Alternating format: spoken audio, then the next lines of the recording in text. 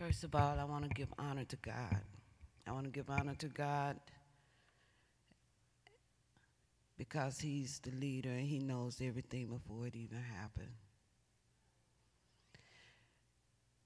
I'm not much of a speaker, but I am going to say this. I want to thank everybody who supported the Brooks family, Tamika, my daughter, my grandkids. From the depths of my heart, I really thank you guys. Rayshard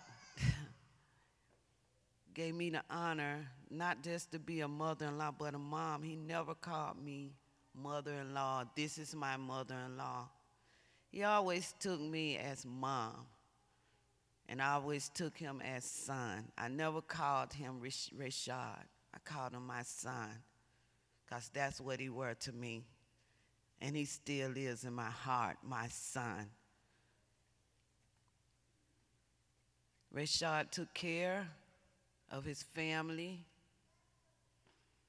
like any other man, young man out here could do, especially with the time and the situations that's happening now with the COVID and the jobs that's less and the churches not opening right now but he tried to do what he could do, and he did a good job. I'm going to say something very funny because right now I think all of us need a smile on our faces. Me and Rayshard used to have barbecue challenges. And he knew, Tamika, they love lamb. Now, I don't like lamb.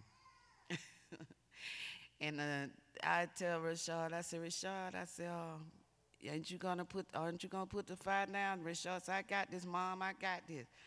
And he would get a whole glass of water to try to put the fire down, but the smoke could still come. But he could barbecue, but I had to teach him a little secrets to it.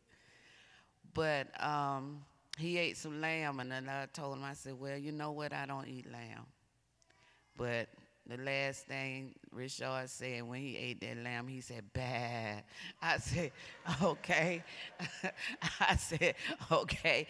I said, okay, see, you're wrong for that. And the awesomest thing else was he always loved old school music. And I used to tell him, I say, I always go Baby Boy on him. If y'all seen the movie Baby Boy, I always go, boy, what you know about that youngster? He'll say, Mama, I know some Al Green and stuff, and I know all kind of music. I love all kind of music, Mama.